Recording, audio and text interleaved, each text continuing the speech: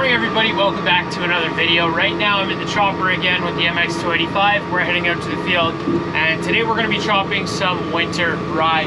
So I think we got about 140 acres to cut down today. Neline's out there with the swather right now. She is apparently having some troubles with the swather. One of the tarps is not moving properly or something. But she's already got a bit on the ground, so me and Reese, who's behind me in the truck, we're going to start chopping away and see if we can't catch up to Neline. We were a little bit worried about this crop drying out on us, kind of getting away from us just because it's plus 30 every day, sun's out, very little rain out here, very little rain. So we were kind of worried about that crop just drying out, so we were very anxious to get chopping here, but it looks like it's going to be fine now, finally, when we're getting out there. So yeah, I kind of hope to get 4 tons to the acre, nothing too crazy. But another 500 tons of silage would be nice. Well, that's not the best start to the day, but that's Neline going back to the yard. Something's wrong. Luckily, we cut some last night, so we get to start chopping. I'm sure there's still 4 or 5 loads on the ground there, so still something to chop. All right, starting up here.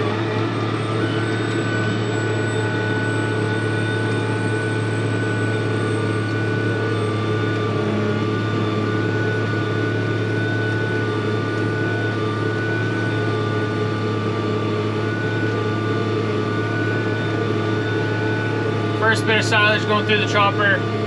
We always go really slow in the start, make sure everything's good.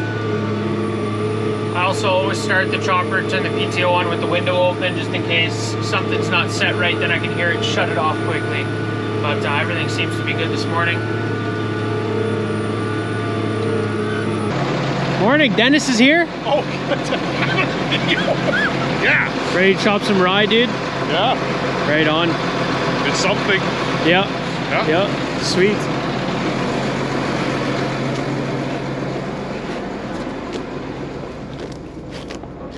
So yeah, like I said in the last video, we didn't spray it for weeds.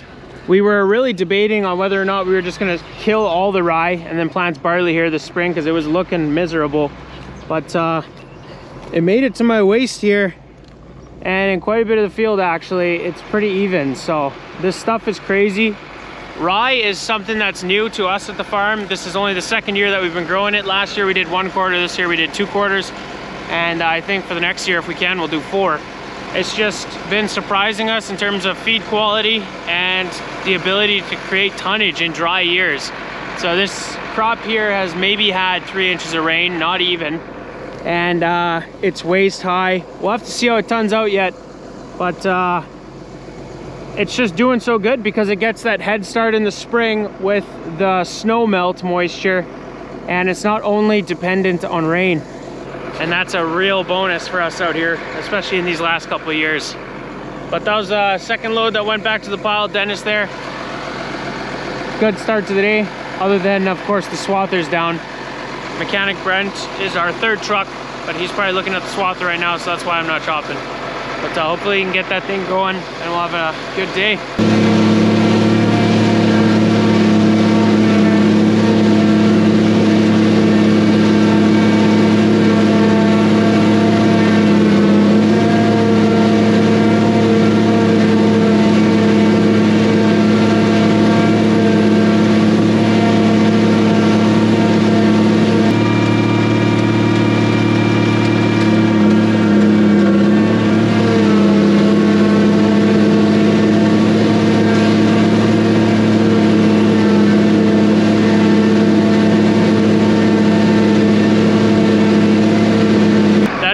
Start to the day that we wanted. That's just the 4th load. It's about 8 o'clock already. Swather is down. I think Dad went to the city to get some parts for it. There's a roller or something wrong with it. So I got this swath left and then about 500 meters more of swath there, and that's going to be it until the swather's back up and running, which is unfortunate.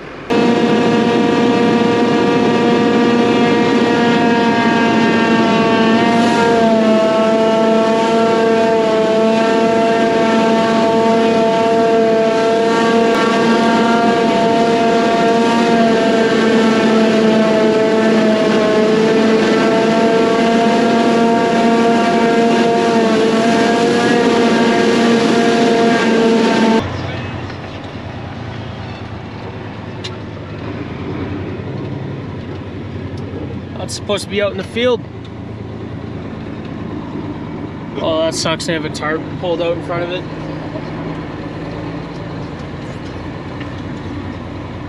We're just in the truck with Dennis right now. He's pulling his load over the scale. Huge load. Yeah. Not bad yet. Just short of 4 ton.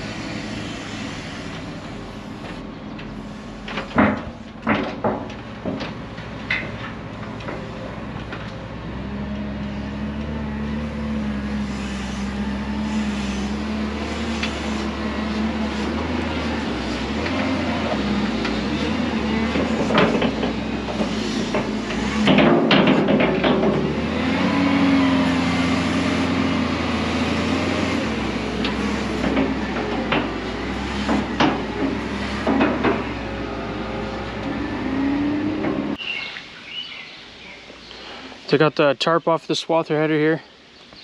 I guess right here there's a roller that's buggered up. That's why we're stopped.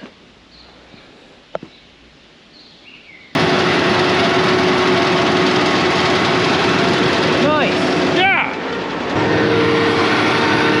Swather's back up and running. Heading back to the field. Nice. Back in the field, Neline's coming. Just gotta wait for her to lay a bit of swath and then we'll be right on her.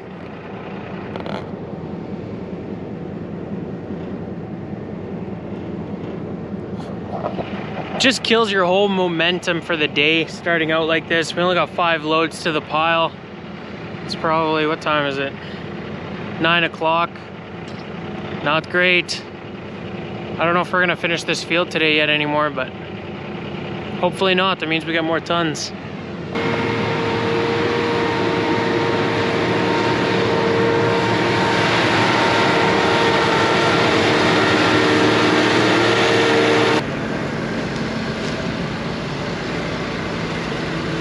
Broke a knife? Yeah, section.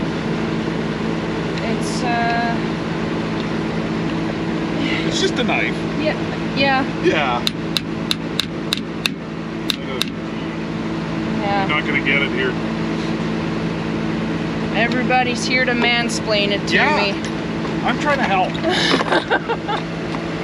Put your finger there. You're never gonna get that bolt out. Oh yeah. That's what I'm pointing at. Well, maybe if you hammer it hard enough, man. Oh, you did just break it. Look at these guns. Yeah. You guys are We could try shits. moving the knife too. Well, that's what I was doing originally. Which way? This way? Yeah, so it's a little unfortunate since she broke down this morning, she couldn't get ahead of us. So now as soon as she breaks a knife, we're standing still. You're not gonna get the thread through that, okay? No matter how wishful thinking. Oh, I moved the camera. Uh-oh. Oh, the screen turned off. Why is that? To save energy, I guess. It's still recording? Still taping. Oh, okay. This is making good content, isn't it? Yeah. Good content, bad for silaging. Yeah. Yeah. Productivity's at a Yeah, low. 'cause now I'm holding up the whole freaking line. Yeah. Yeah, you are. You can just Sorry, keep guys. cutting through lunch. Just don't take lunch. Just keep cutting while we all sit around and eat no, lunch. I'm not missing out and then on you'll lunch be ahead of cooking. others. No. It'll be like when I go sharpen the knives and you guys all get to hang out. Yeah. That's when we all scratch our heads and do nothing for 10 minutes. Yeah. She's working hard. Yeah. We're gonna get comments that she was just working away, stressing like crazy, getting this thing fixed. We're just standing here making fun of her. Yep. Yeah. Well, Dennis helped a little bit. I put the knot on. Yeah, you did. Yeah.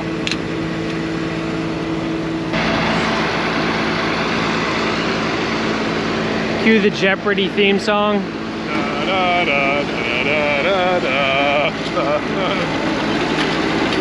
It's working!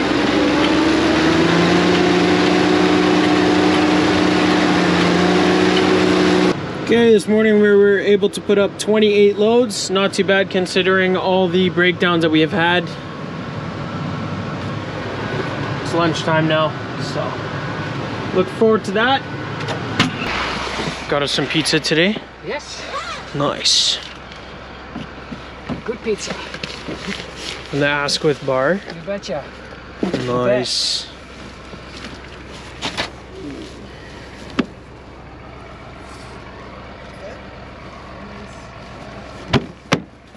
So we just had lunch. That was pretty good. Pizza, and then Miriam made some dirt cups there, some pudding with whipped cream and some Oreos. Pretty unreal. Gonna be hard not to fall asleep after that one, but we're just here sharpening the chopper knives. I heard something go through it this morning, probably a rock, and I guess I was right because there is some bite marks in our teeth here. Make sure. Oh yeah, there's a whole knife missing right there. So that's nasty.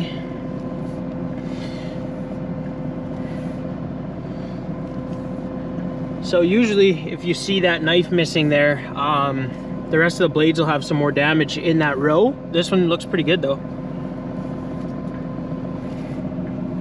So most likely a rock. Maybe it was a piece of metal. Usually metal does a little bit more damage than what I'm seeing here.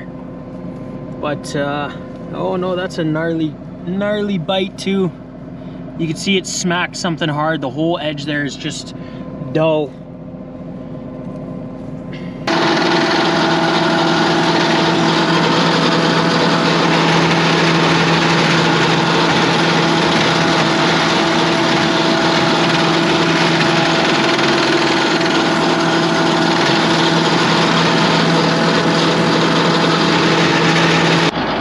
Finish sharpening the blades. Basically this has a grindstone on the end and that runs it back and forth over the blades, and every time I twist it, it brings that grindstone a little bit closer to the blade. So I'll pull it across, twist it, push it back, and every time I'm putting a little bit more grindstone on those knives, and that's how we sharpen them.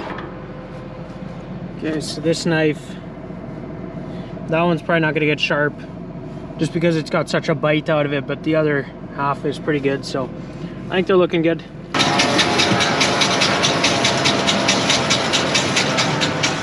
That doesn't sound good, better go check it out.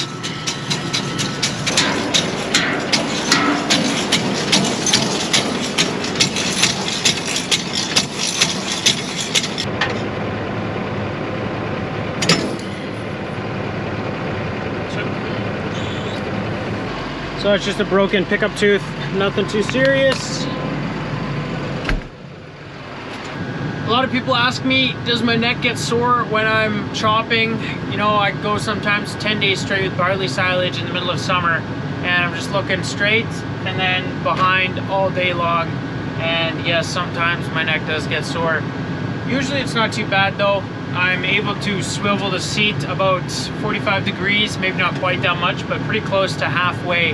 So I'm kind of pointing in between and I'm just looking left to right instead of forwards, backwards. So I'm not cranking my neck that hard every time, but I took a time lapse and you guys can see exactly how many times I'm looking back.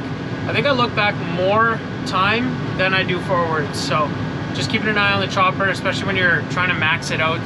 Put the maximum amount of product through this thing. You got to be keeping a solid eye on it constantly. You can't look away for more than a couple seconds, otherwise you might plug it or you might start to blow it over the truck. It's in need of constant babysitting. So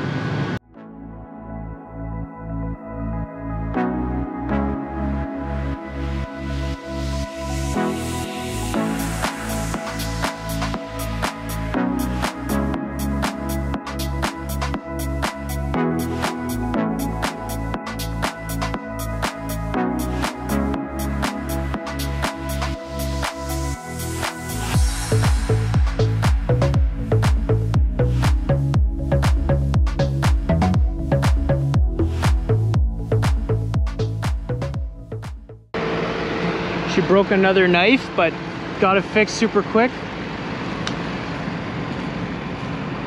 It's the side effect. This field's not heavy enough where Neline can pull ahead of us. So she's constantly just a few swaths ahead, and as soon as something goes wrong with that swath, we're on her again. But she's pretty quick at fixing those knives, so it's good.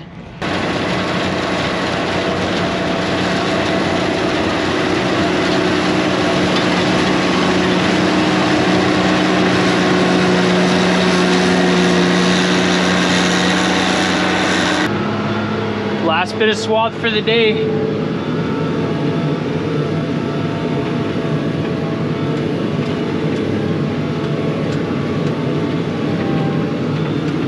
And there we go. Nice.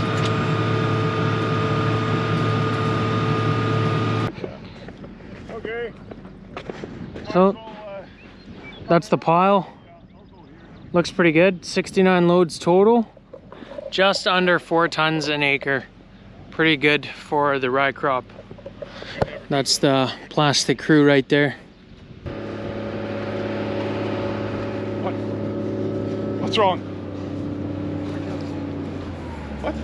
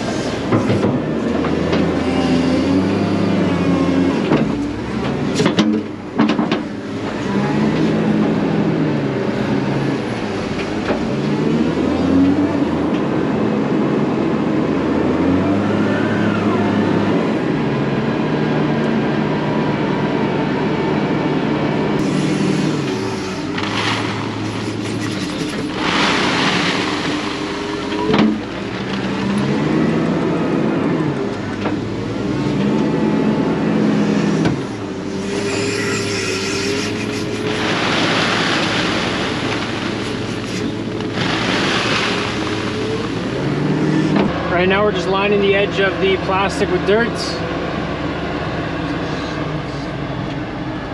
Goes quick with 2 wheel loaders.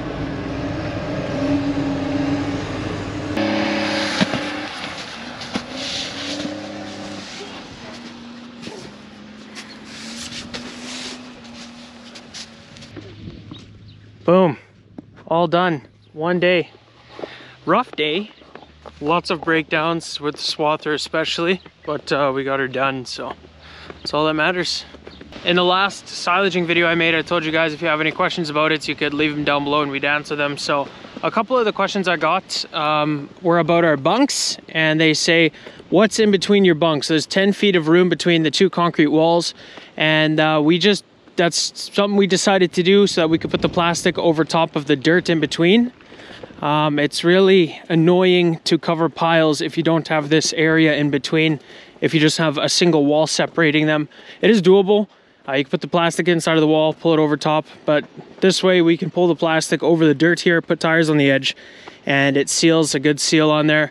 We don't have too much rot there, and it's kind of just a nice option to have, and then you can walk between your piles, scout them out, see if there's any holes in there, and do that sort of thing. You can also stack a bunch of tires in here, which makes covering the piles a lot easier. And yeah, so that's what is in between the piles. The other question I got was, can we put our big blue 4-wheel drive tractor in front of the JF stall? And the answer to that is no, because this tractor does not have a PTO. It's strictly built for pulling a big seeder with a big tank. And they never really planned to put a PTO on here for implements like that. Be nice to maybe put a manure spreader behind here too if you have a beast of a manure spreader. But this one was optioned without the PTO. I believe you could order a PTO for it, but It's just a little bit too big. I think it'd be pretty awkward too. Yeah, you can see it's just all weights back here. There's no PTO, no room for it either. So that's why we don't put this in front of it. We could potentially put a blade on here and push up silage with it. The reason we don't do that is because this thing is a manual transmission. It's not so nice to go forwards and backwards. So you can see you got your 1, 2, 3, 4, and then low, medium, high, reverse. So if you're going up the pile, you got a clutch, put it in reverse, clutch, put it forward every single time. And then you got to control your hydraulics for a blade you would have on here. It would work good maybe if we had a drive over pile, could just drive over top of the pile and pack. So we might do that in the future, but for now, no, not in front of the chopper, not pushing silage, just doing it the way we're doing it now. The other question I got was how much silage we feed per day, or I think more specifically the question was how long does one truck last?